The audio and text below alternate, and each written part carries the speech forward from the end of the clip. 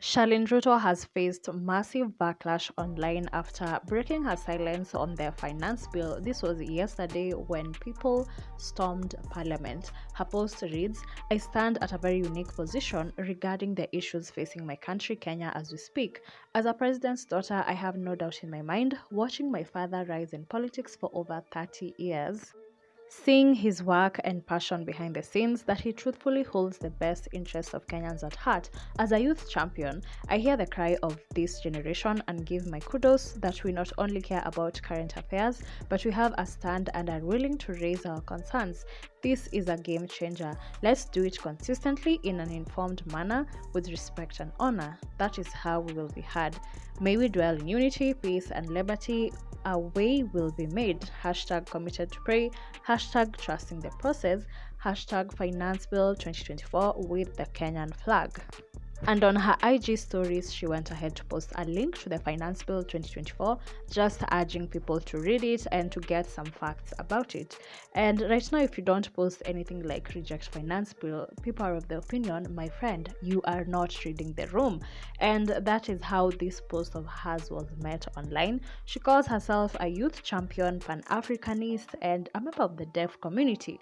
Those are exemplary things to put on your bio, but when it comes to actually showing that you're a youth champion, my friend, she didn't read the room clearly. The post sparked so much outrage that even celebrities who normally don't comment on such things called her out. Media personality Lynn Ngugi, who was also present at the Reject Finance Bill protest, wrote a kinda long post. I'll read it. "I don't know why people are scared of telling you the truth. You're not a youth champion. A youth champion would have read the bill and tabled to their audience what they think is right stroke wrong with the finance bill. Youth champions are out there with the people for a common goal. A youth champion is not sitting on the fence, posting weeks later about the finance bill, telling us how the father has passion, yada yada yada.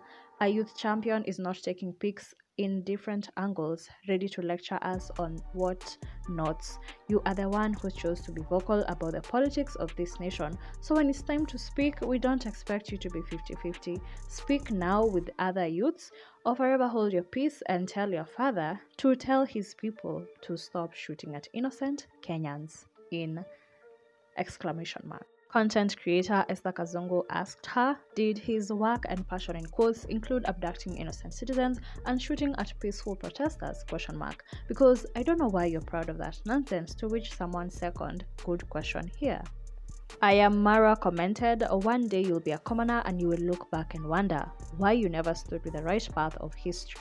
Ashley Isabel says, don't you dare address us again. And Hume, I don't know if I pronounced that right, says, you are not a youth champion, simple, we are tired. For this particular post, Charlene Ruto wore a t-shirt written born in the 90s, I think to remind you people that she's also a youth, and she posed on different angles. This is what Lynn Ngugi was mocking her for.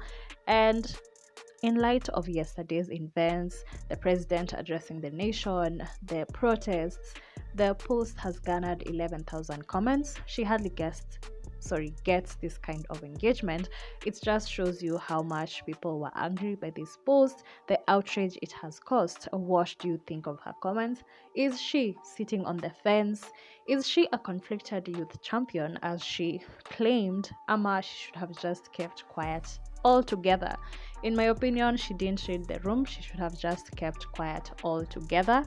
What do you guys think? Engage with us in the comment section. Also join us on Telegram. We have more news there. The link will be on the description box. Do subscribe on our YouTube channel here for more news. Catch you next time.